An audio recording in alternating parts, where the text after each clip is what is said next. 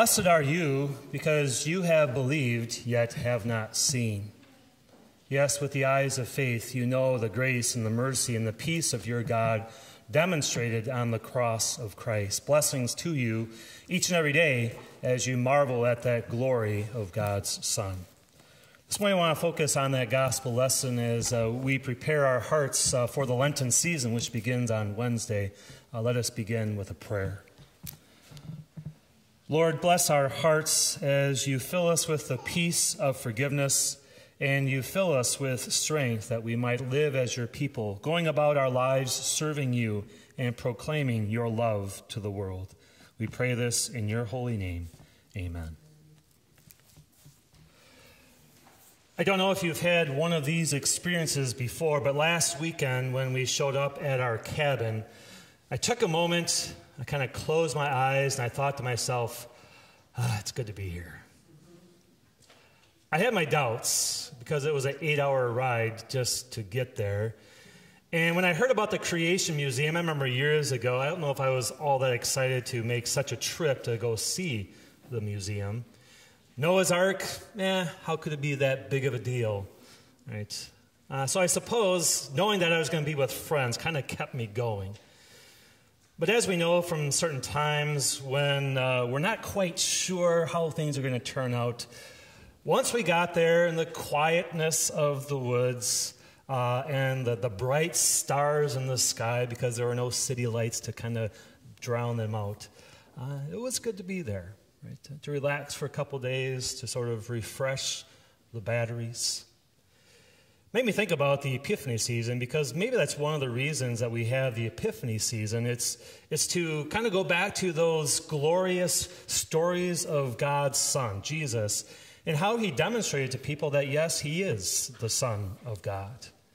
And so the last couple of weeks, we've looked at miracles. We've listened to powerful sermons of Jesus, the Sermon on the Mount. We've seen glimpses of his glory, but none have been as powerful and as mesmerizing as what we just witnessed a few minutes ago. All Peter could say, Lord, I'm glad. It's good for us to be here. He just wanted to soak it in and take it with him. If that's true, if it's good for us to be here, then how can it be such a struggle on a Sunday morning to get here? Right, as we rub our eyes as we're still walking through the door. If we're Christians, how is it then that we can have so many gloomy days when we sing the glory of Jesus and we know that just a little bit of that glory goes a really long ways each and every day throughout the week? Why don't we always react the way Peter did? Right? When we have ample opportunities to see Jesus for ourselves in the Scriptures. I suppose the reaction that the disciples had, what they went through on the Mount of Transfiguration, sort of summarizes the very ups and downs you and I have each and every day, each and every week. One moment, they're like this little kid in the candy shop, just this giddy smile on their face. They can't believe what they've seen. They've never seen that before, this light radiating from Jesus and his clothes. And it wasn't the sun or it wasn't the moon reflecting off Jesus' face. And then the fogginess of that cloud that enveloped them, it almost served as a way to intensify how bright this glory of Jesus was. But in an instant, the moment that the Heavenly Father spoke, everything changed. They dropped to the ground. They were terrified, we're told. They were petrified. They were scared to death. God's voice alone had struck them with the fear of God. Had God been reading their doubt-filled, sinful thoughts? Had he been eavesdropping on their quarrel, their selfish quarrel on the road when they were fighting about who was the best and who was good enough to serve on Jesus' right and left when he restored his kingdom? And just a few days earlier from this event today that we're looking at, Peter had made that very bold confession, Jesus, you are the Son of the living God. Well, then Jesus began to explain to him what it meant to be the Christ, that he'd have to suffer and die on a cross to save them. And Peter, just like that, he almost takes Jesus and rips him up one side and down the other, right in front of all of his peers. He sort of scolds Jesus, appalled at what Jesus said. He says, "Never, Lord, I will never let that happen." And then they hear the voice of God. Was God coming to set the matter straight with them? Would he be merciful and patient with them as he got closer to them? They and their shallow faith and their sinful pride. Things were going so well that day. And all of a sudden, at the snap of the fingers, they were experiencing this horrifying ordeal. God. Well, when you think about it, isn't that what God intends for us to feel and experience when we read his law in the Bible? Isn't a confession of sin supposed to be a horrifying ordeal? We kind of sang about it in the opening liturgy, "Hasten to save me, O Lord," but we were still standing. And I don't know if you had your heads down or not. But each one of our sins deserves a punishment much worse than what we know of crucifixion. None of us really is worthy to stand in God's presence, to stand in his house. Because we all know that we're sinful, right? The clothes that we wear are never worthy. They're stained with sin. Think of Ash Wednesday. There's a reason we call it Ash Wednesday. It's to remind us that dust we are, and to dust, ashes, we shall return. Those are powerful words because those ashes mean death, and that's the consequence. That is the conviction that we're sinful. Every once in a while, and maybe in Bible class, we talk about, wouldn't it be great if we could just hear God speak to us? Right? Just know that he really is there, just so he could talk to us directly and just kind of tell us, this is what I want you to do, and this is what's going to happen. Well, maybe after we read the stories of the Bible, maybe we would sort of change our minds.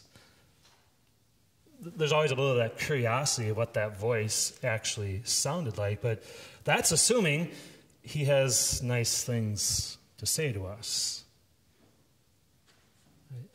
The Bible tells us that no one can survive the visible presence of God, but we can even barely survive the voice of God.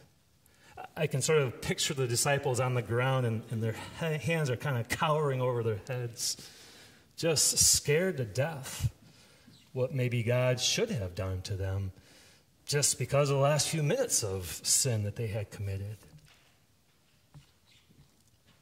Yeah, God was hoping that they would admit and sort of be humble in that way, but throughout the story, we see God demonstrating his divine love for them. Peter has a way of always saying things, maybe without thinking about them. Peter maybe didn't quite get the whole situation on the mountain with Moses and Elijah. He thought, let's just build a place right here and we can all stay together and enjoy this moment for the rest of our lives. But God knew that Jesus had a bigger plan. He couldn't stay there on the mountain. So then God speaks to his children to encourage them and to assure them of who Jesus is, but also to remind them there's more to this than just being on the mountain and enjoying this glorious experience. He commands them, you need to listen to Jesus. Listen to what he's told you about what's going to happen, because that's what's most important. And we already heard the impact that it had on Peter's life and his ministry. We heard earlier in the second lesson, Peter confessed, we were eyewitnesses of his majestic glory. Well, the icing on the cake that day was Jesus coming over the disciples and reaching out and actually touching them. And when you really think about it, this is the Son of God in human form, willing to come and touch human beings. It's almost as if his flesh and bones were sort of shielding the disciples from his almighty power. But in such a gentle touch spoke volumes. Such a gentle touch spoke volumes of his love as he used human touch to comfort. It's the same thing that he does for you and me as we partake of the Lord's Supper. In bread and wine, he touches our hearts and he satisfies our hunger. Get up. Go in peace. Don't be afraid anymore. This is my body given for you. This is my blood shed for the forgiveness of your sins. It was that work that Jesus was getting ready for on the Mount of Transfiguration. His Heavenly Father was giving him that last oomph and that last ounce of energy that he would need to carry out that plan of loving us and forgiving us. Moses and Elijah, the prophets who had always spoken about that sacrifice of the perfect lamb, they were there that day to encourage Jesus and to give him sort of that pep speech. And so it was important, it was good for Jesus to be there. With those words of encouragement from the prophets, I can almost picture tears maybe coming down his cheeks as he thinks about all the people he was going to get to save. It was there on the mountain that maybe we could say Jesus got a taste of home. And maybe we could see the tears of joy as he's thinking, I'm almost home. And once he's home, he knows he's going to start preparing a place for all of his people. And just the excitement, right, as he left that mountain. As difficult and hard as it was going to be, the end goal, that love of Jesus, was going to go a long ways in saving people. For Peter, James, and John, for years to come, they would remember all that happened that day. How incredibly comforting and encouraging those images must have been for them, especially when they're sort of knee-deep in the muck of their own sin, or when they're being ridiculed and mocked because they preach about Jesus. How rewarding for them that they could share this story over and over again with fellow sinners and give them the same joy and peace that they had. How powerful for Peter, James, and John.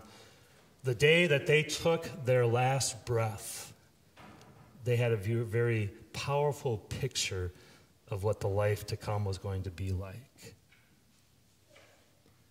We haven't literally seen Jesus with our eyes, but we have experienced such a glorious experience through the eyes of faith.